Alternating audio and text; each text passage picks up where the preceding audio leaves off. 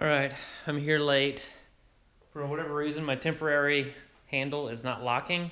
I've got the new stuff on, got the clear to go ahead and put it on, so let's put it on.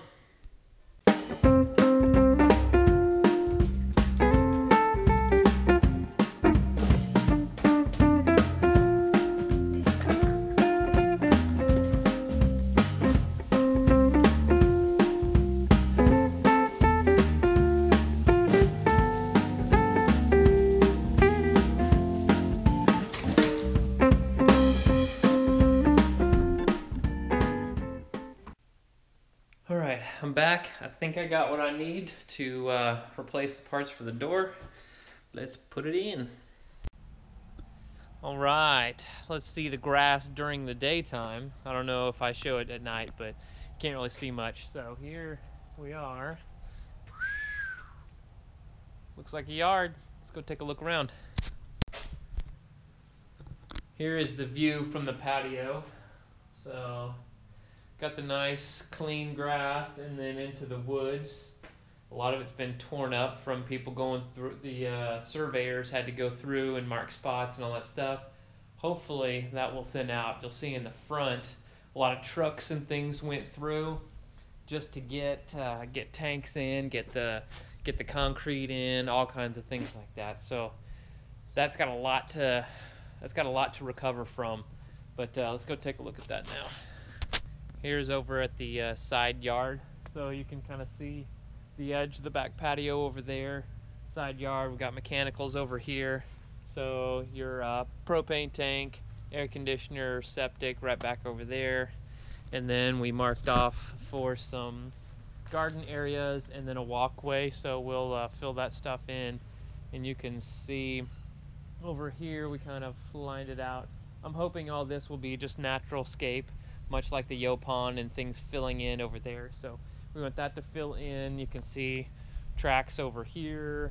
They went through over here for water and electricity and all that stuff. That'll be our walkway right over here. And then over on the other side, the concrete truck just went in and out right over there and tore that up. And they put grass down. I'll probably use some of that for behind the shop. Let's go take a look over there.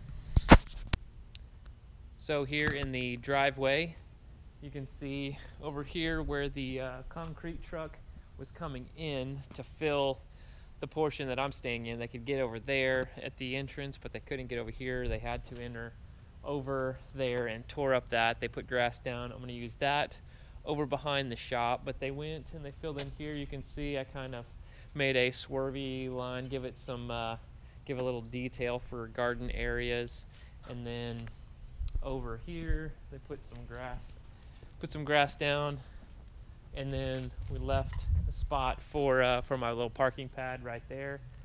So this is the view from the backyard to the house. Obviously the back of the house.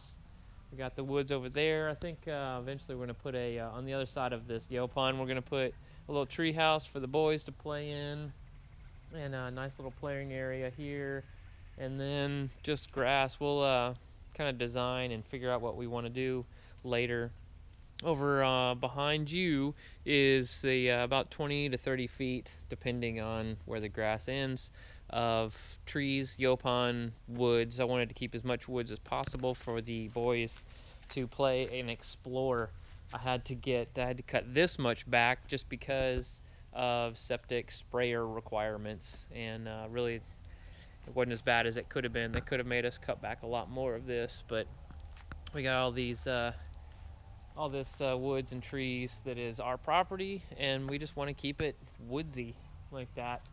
And we'll play in there and hide and seek in there and all that good stuff. It's gonna be great.